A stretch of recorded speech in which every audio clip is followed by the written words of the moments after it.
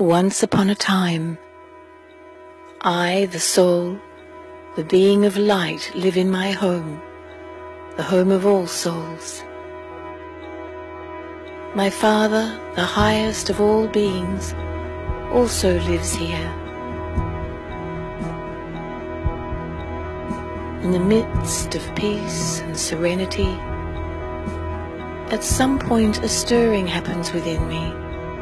This stirring pushes me to come down to a wonderful new world to play my part.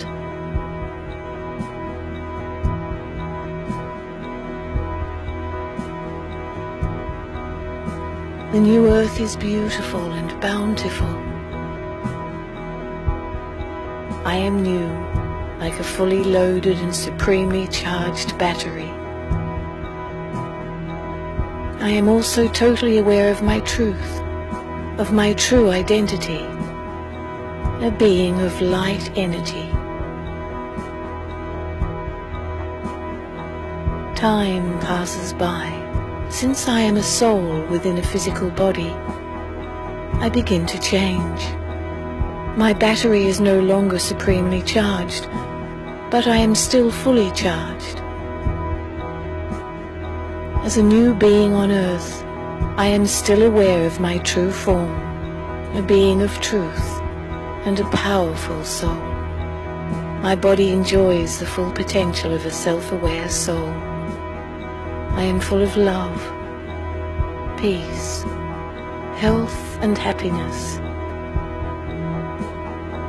Then a shift begins. I forget myself, my true identity. I create many little false identities, little I's, possessions, talents, wealth, beauty, strength. I begin to identify myself with these I's, that these are components of my whole being.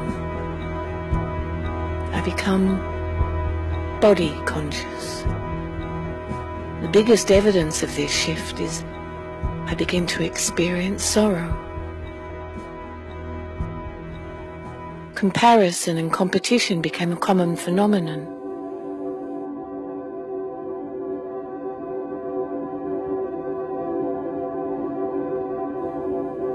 From being supremely charged to fully charged, I become a half-charged battery. My little I's become my complete identity. The world that I once came upon becomes divided. Different languages emerge. The idea of religion, such as Islam, Buddhism, and Christianity, grows and attempts to lessen the feelings of conflict and sadness. Yet sorrow and pain continue in the world.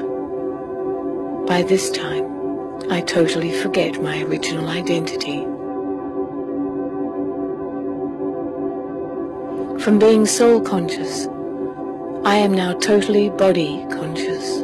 I lose my original qualities of peace, purity, power, wisdom, love, joy, and bliss.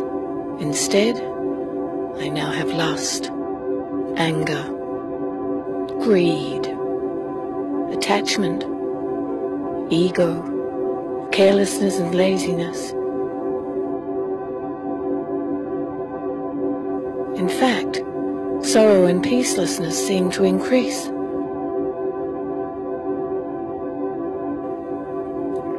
My transformation into a physical being is almost complete.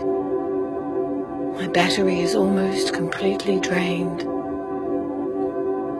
My true identity is crowded into a little corner by my little I's.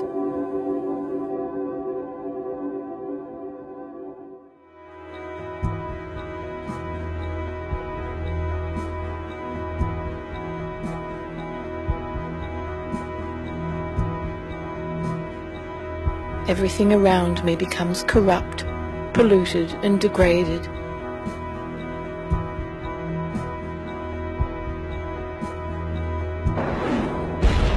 In the midst of this chaos and immorality, God, our Father, the Supreme Being, comes to us. He reintroduces himself to us and tells us our story. In this way, he ultimately introduces us to ourselves, to our true, original selves. He tells us about the secrets of life, actions, relationships, fortune and misfortune, victory and defeat. He teaches us Raja Yoga. This connects us to him, the Supreme Being, our true power generator. We begin to recognize our true selves, the soul, a being of metaphysical light, very much like our Father, the Supreme Being, divine and complete. I awaken and rekindle my true characteristics, become fully charged once again, and return home. The world that I knew becomes renewed as I rest in the soul world, preparing myself to return to earth, ready to play my part once again.